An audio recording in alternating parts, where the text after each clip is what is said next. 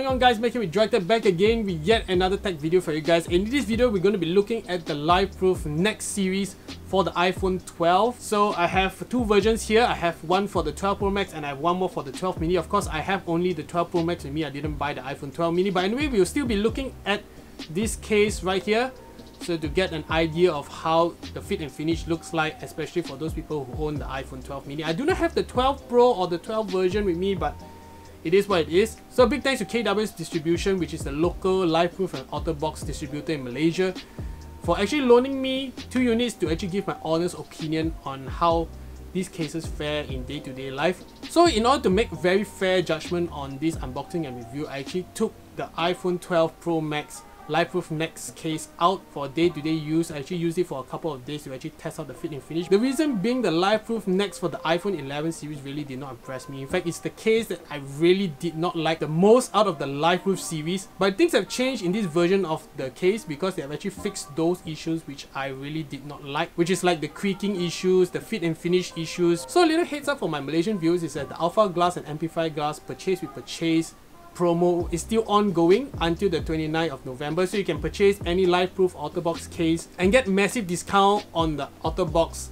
glass protectors. So if you're interested in the deal, do hit me up on Instagram at droid_official. So without further ado, let's get right into the unboxing of the Lifeproof NEXT for the iPhone 12 Pro Max as well as the iPhone 12 mini.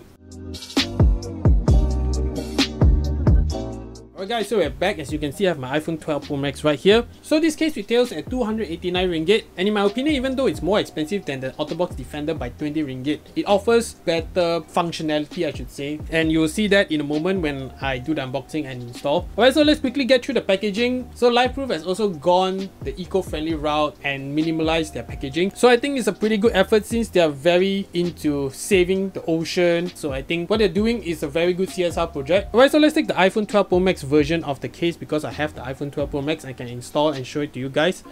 Alright, so on the top you can see 5G compatible. You can see a bit of the case showing right here, and here we have made with recycled plastic. So in the center we have a nice Lifeproof branding in this nice blue color. That's the reason my backlighting is also blue, to match Lifeproof's theme, I should say. Around the bottom you can see NEXT, dirt and drop proof.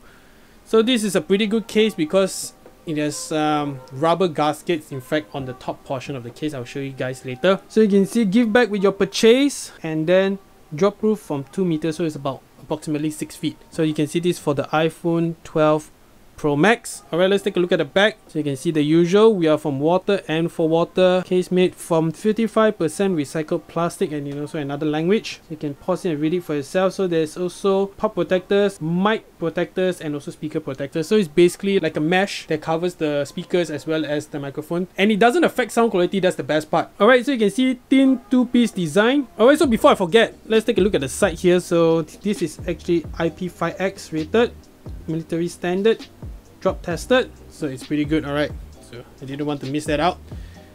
Alright, so let's take the case out. Basically that's what you get in the box. So just the case itself, no more cleaning cloth, no more tool to open it, because you can use a coin to actually open the case if you do want to remove this. Alright, so you can see the case right here is already separated into 2 parts. It came like this, so that's the way I actually put it back into the box. So let's take a look at the back portion of this case. This is where the drop protection is, because this is where your phone is actually sitting in the case. Alright, so let's take a look at the corners. All these are actually TPU material. It's not plastic, it's TPU. So you can see all on the borders here as well. So your phone is really protected. Alright, so this is where the mesh covers your speaker as well as your microphone port. So you can see right here the mesh right here. So this offers better protection than the OtterBox Defender, because OtterBox Defender, the bottom is like basically exposed, there's no mesh. In fact, Griffin used to do this design back when they had the Survivor, if I'm not mistaken. So right here they have a sort of a toggle where you can actually twist to enable mute or ringer, and then this is where your buttons for your volume rockers are. And on the other side, I forgot to mention, this is where the button for your power on and off. So basically it's a very good case in my opinion, very well designed. Alright, let's take a look at the front portion. This is what protects the dust from getting into the side of your case.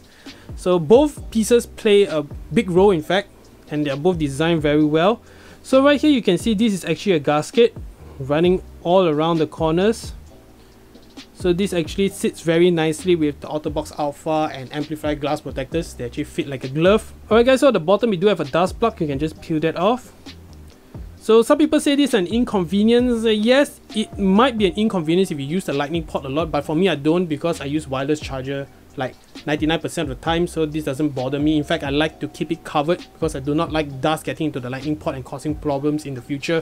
Depends on your use case as well. Right, so taking a look at the right side, you can see the power button right here. So it's pretty slim. I'm not too comfortable with the power button. I wish it was a little wider, but because of the design of the case, they had to keep it slim. So on the left side, you can see the cutout for the toggle, and as well as your up and down volume buttons. So overall, it's a very nicely designed case. Alright, let me install my phone. In this case, of course, I do recommend you to clean your device properly before installing. You can see I have my very own custom cyberpunk wallpaper. If you do like it, I will link it in the description below. So it's very nice. I also do have a background for the home screen as well. So if you do like it, do hit me up in the comments. I'll probably send you guys the link to download it. Alright, so anyways, this case, a lot of people mention go in volume button side first, but however, I do like to put in the bottom first. Well, this one depends on how you want to install it. Let's make sure the toggles are working. Yeah, you can see it's working right there. Very nice. Alright, so this is where the top portion comes in. So you got to make sure you snap it in properly, starting from the bottom.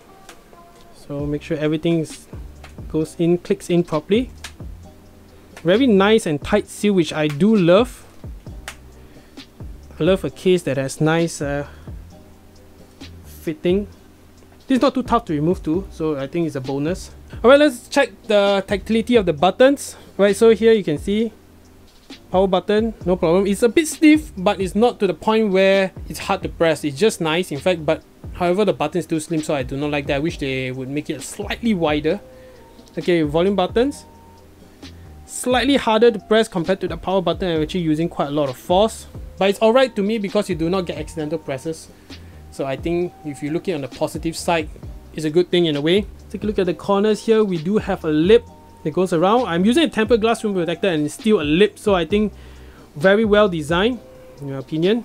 Alright, so on the back, let's take a look at the camera cutout. So you can see more than enough lip for the camera, so you will not scratch your camera lenses. Alright, so taking a look at the bottom, you can see the port covers right here. Let me give you a closer look.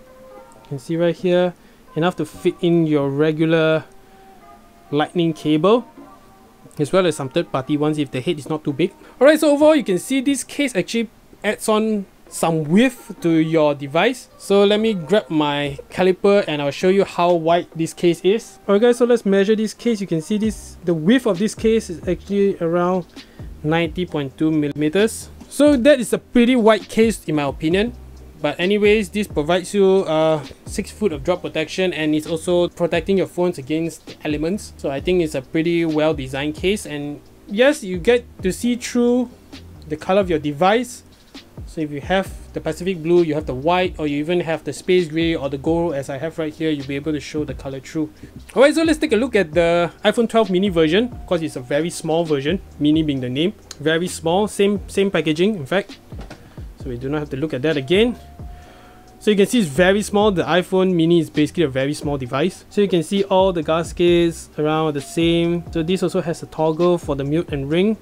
And you can see the buttons, everything is the same. Of course, you have smaller grills as well, because the grills on the actual phone is smaller. You have less holes. So you can see right here, everything is the same. The fit and finish is the same, but it's just for the iPhone mini. It comes in a couple of colors. So I have the black and I also have the sort of greenish blue. Alright guys, so this concludes my unboxing and look at the Lifeproof NEXT for the iPhone 12 series.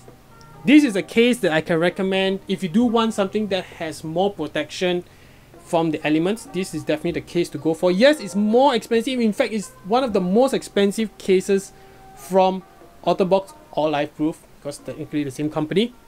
But it provides you almost the level of the Free in terms of dust and dirt protection. Of course, it's not waterproof, but it doesn't do the sound muffling like waterproof cases do. So I think this is overall a very good package. Yes, if you don't mind the width, you don't mind the size of this case, It's a bit bulky, but it's not as thick as the Defender, but it's bigger in terms of the width. So, well, everything there's a trade-off. So I would highly recommend this case if you're in like a very dusty environment. This will actually protect your device. Alright, so thanks guys for watching. Hope you guys like this video. If you did like this video, do give it a thumbs up, and I'll see you guys in the next one.